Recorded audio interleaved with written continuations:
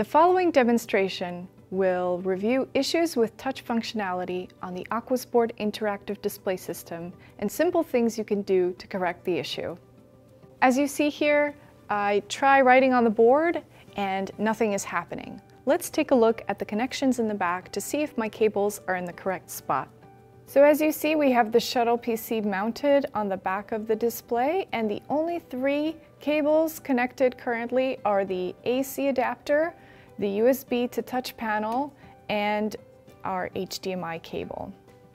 Now, for the purposes of this demonstration, we recommend that these 2 are the only 2 leaving the shuttle PC and going to the display. Now, the HDMI cable could be a different video cable, such as a DisplayPort, but today we're using an HDMI cable. So at this point, the USB cable should go into the touch panel input right here, and our HDMI cable should go into HDMI 1. Now, the problem most people have is they sometimes put one of these cables into a different terminal. So this is the bottom terminal and the side terminal, and they may have, for instance, the HDMI cable hooked up here and the touch panel down here. And in this particular case, touch functionality with this PC would not work. So make sure that the 2 cables are in the same terminal. Now, another thing we'd like to mention is when you're troubleshooting this problem, make sure that you have no extenders connecting from the PC to the display, and that the display is the only display that you're using, that it's not an extended desktop or that you're mirroring from another screen. So please try this first and see if this corrects your problem. Now we're going to go back to the front screen and see what other steps you can take to troubleshoot this issue. So the next thing you can do is touch the touch menu button, which is right next to the power button, and see if you can switch inputs.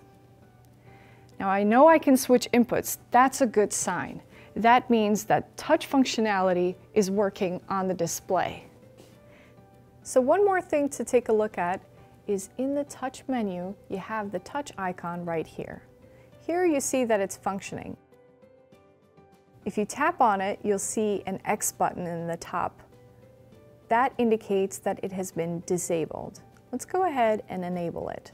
If you see that this button is grayed out, that means that there is a problem either with the connection in the back of the board, or there's a hardware malfunction within the display or within the PC.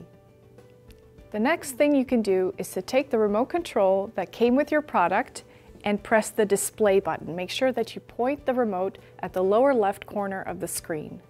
You'll see the following page.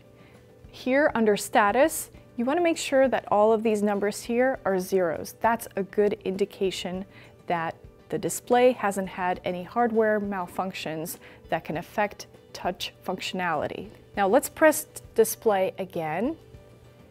And here under touch panel, you'll see the word OK. That means that the board is working. If you see something else, you may see something like not connected or some other indication. That might indicate that there's something wrong.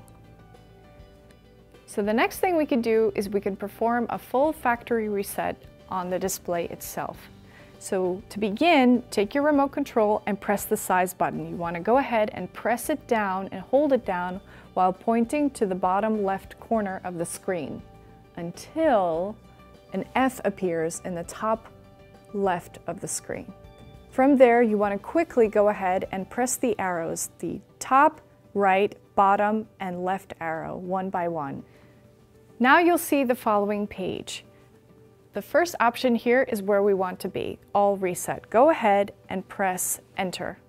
Now select the top option right here using your arrow keys. So all reset 1 and press enter.